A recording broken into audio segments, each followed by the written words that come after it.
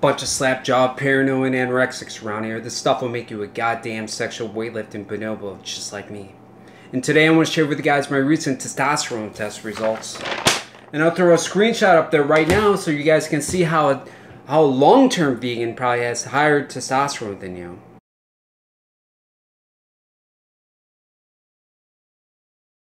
So as you guys can see, I scored at a very high end at 860 at close to 40 years old. Now I'm making this video because there's a few people out there like Joe Rogan who say if you eat a low-fat diet, especially a vegan one, you're going to have too low cholesterol to make any testosterone. Or you're going to be missing something in your diet, and because of all that, you're not going to have any libido, muscle or aggression or whatever. Even though there's some vegan UFC fighters out there and vegan porn stars. And ironically, some of these people promote this idea and actually are shooting themselves in the butt with synthetic testosterone, which ironically nowadays is made from soybeans.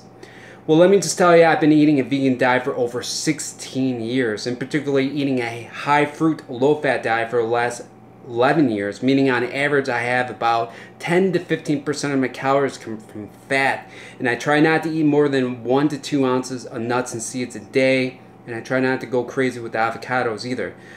And some days I don't even eat any. And I have one of the lowest cholesterol levels you'll probably ever hear about. My cholesterol ranges from 98 to 126. Let me just tell you how low that is. When you go to the doctor's office, they want you under 200. And according to the best science out there, if you want to be heart attack proof, you want to be under 150. And it's just not me. My friend Chris Kendo, who eats very similar to me, Ryan from Happy Healthy Vegan, Jay from 80-10-10 Athlete, Brian Turner, who just did an experiment where he ate a bunch of soybean products and his testosterone actually went up. These are all people who have high testosterone while having low cholesterol. Now to contrast, there's a guy, Dr. Baker, among others, who've been eating a high meat diet and they have super high cholesterol levels and they have super low testosterone. And the studies confirm this. There's actually a study on vegans having higher testosterone than meat eaters.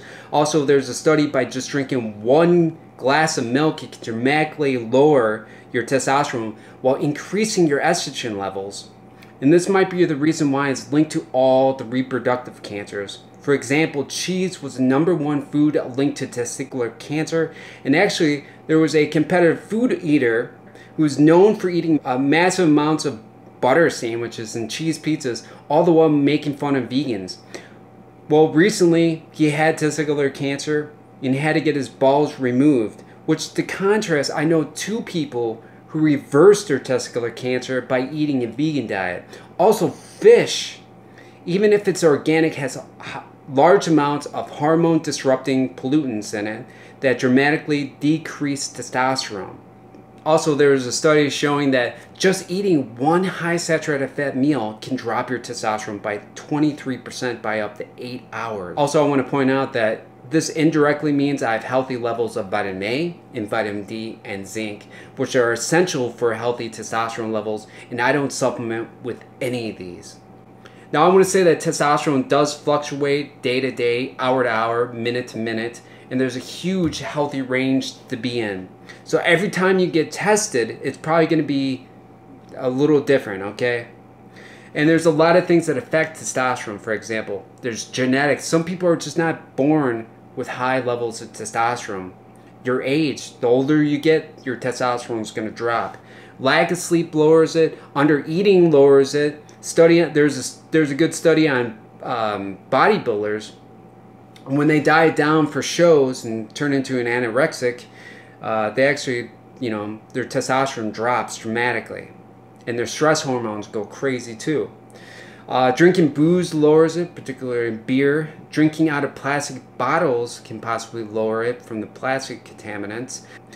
Different emotional states can affect it. For example, there's a study on sports fans and how their testosterone can change whether or not their favorite team lost or won. Watching porn increases it by 35%, and supposedly it may even increase your squat over time. So I guess that's not a good news for the no-fap community out there.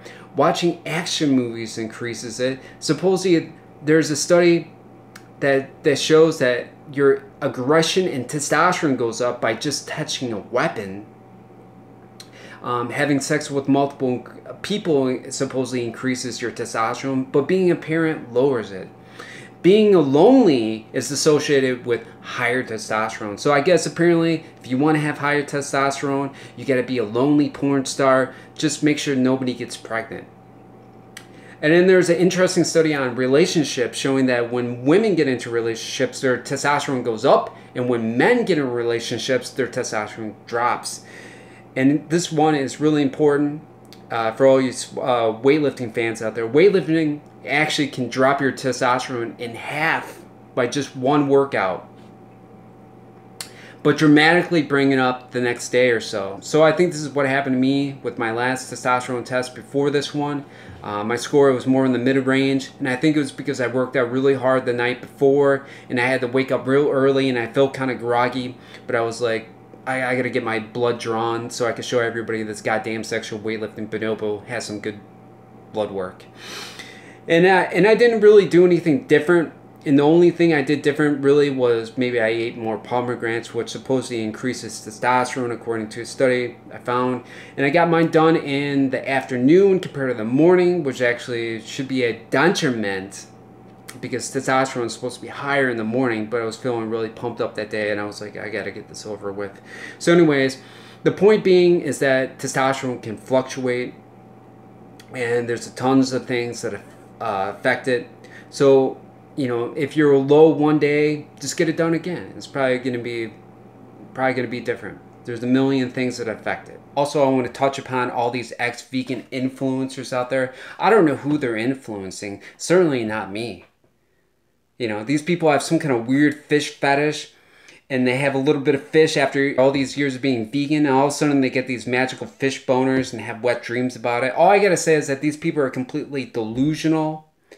And reality is, they severely underate, did a bunch of crazy things like drank piss for a year and probably had a bunch of anxiety listening to all these nutcase conspiracy theories out there. I hope they come back to reality, which I don't know if they can.